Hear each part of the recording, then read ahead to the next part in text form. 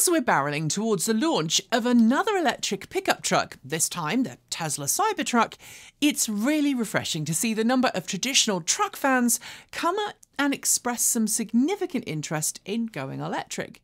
I mean, EVs have plenty of power and to talk, and whenever I meet someone who's curious about my personal electric pickup truck, a Ford F150 Lightning Lariat, they're always pretty impressed when I tell them that I've towed a car halfway across the US with minimal fuss and cost, I've towed a tiny house on a farm, and I can keep essential loads running when there's a power cut.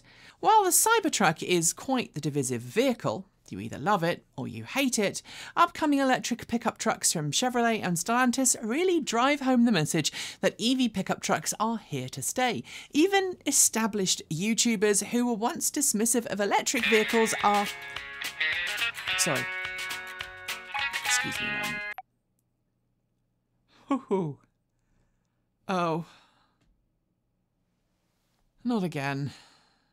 I guess this video is going to be slightly different to the one I'd planned.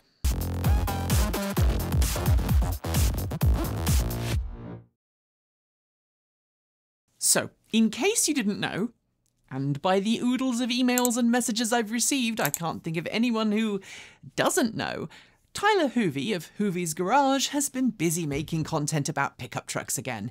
This time, he decided to compare a high-end $110,000 Ford Raptor R to a Ford F150 Lightning. The video thumbnail speaks for itself, and the title of the video makes quite the claim, namely that a 700 horsepower V8 powered Ford Raptor R is, quote, way more economical than the Lightning electric pickup truck, end quote.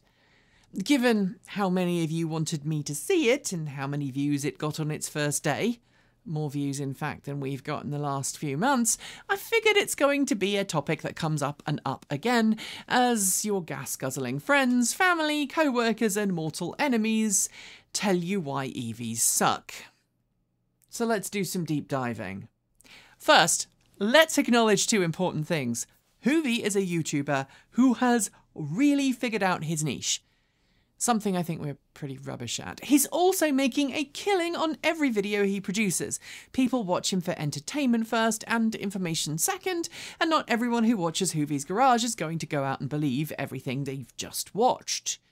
At the same time though, enough people do pay attention to what he says when he makes a video that's not very accurate.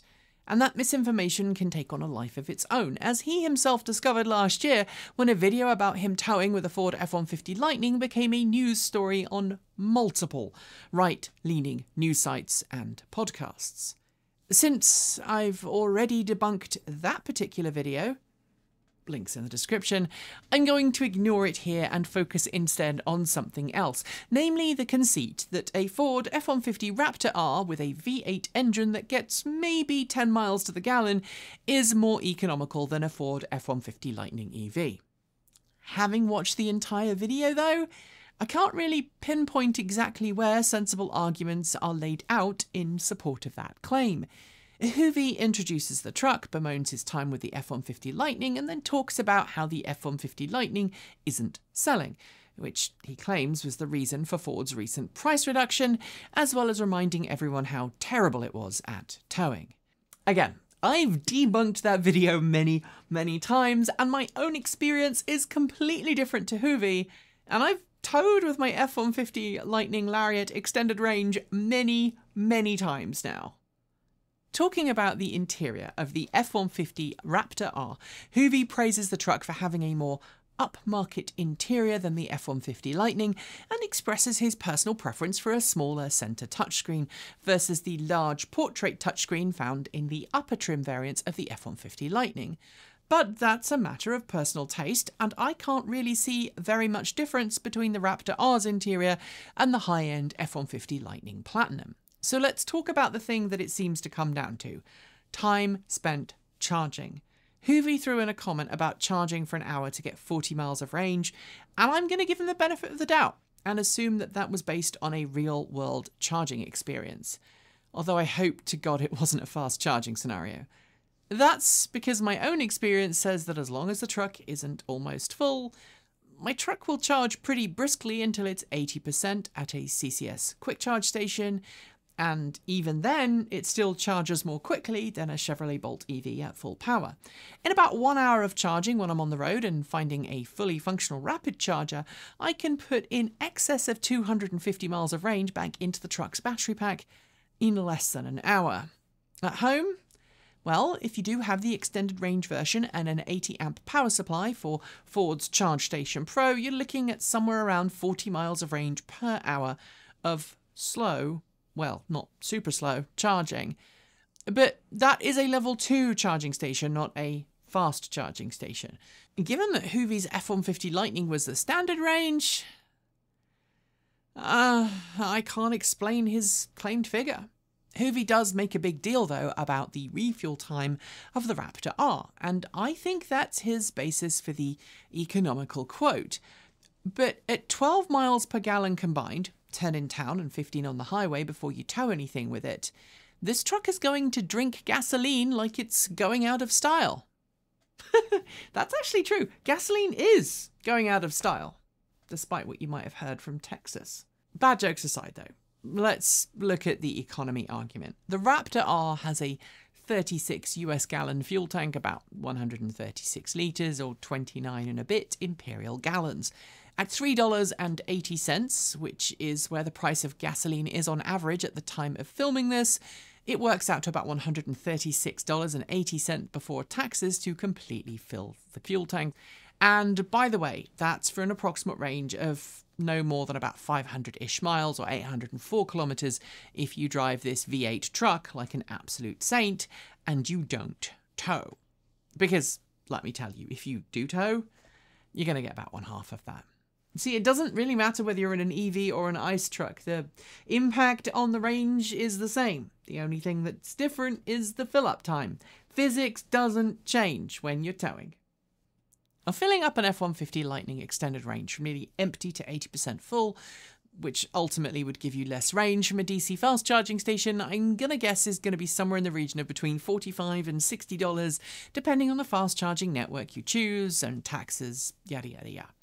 At this point, it's worth acknowledging that if you only ever charge at a fast charging station and you completely ignore the higher servicing costs of the Raptor R over the F150 Lightning, the fueling costs of both trucks aren't that different.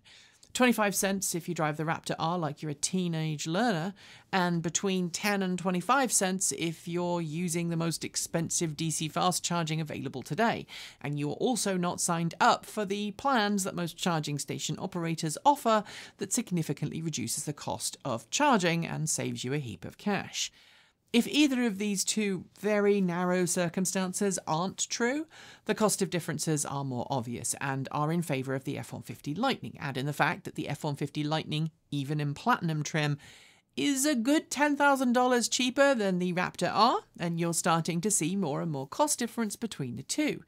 Add in the fact that you have an oil change every 7,500 miles for the Raptor R, although some places say it's every 5.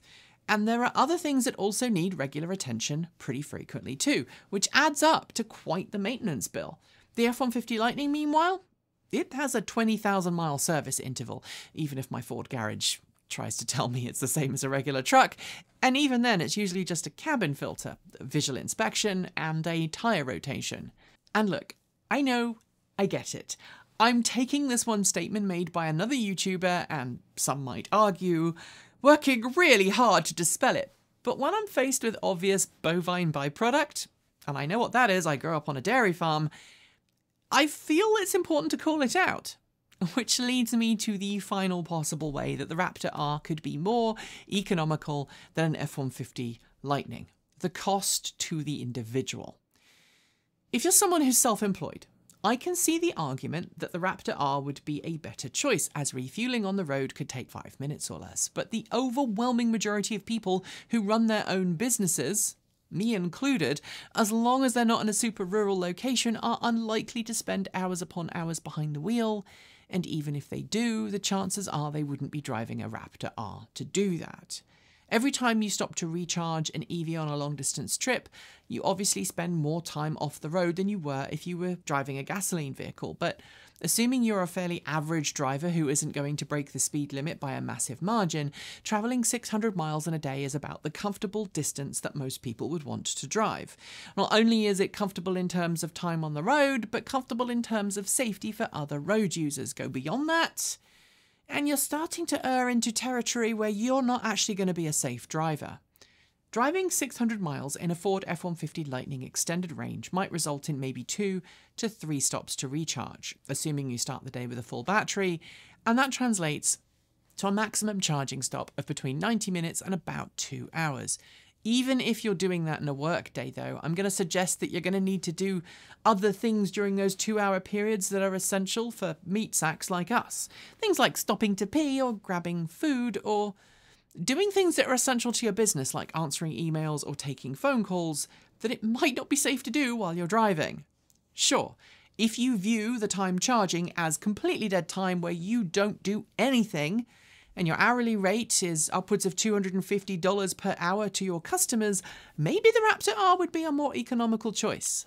But that's only more economical for you, not everyone else, and ignores a whole lot of suggested maintenance. But look, that's a different topic. I'm not going to go there today.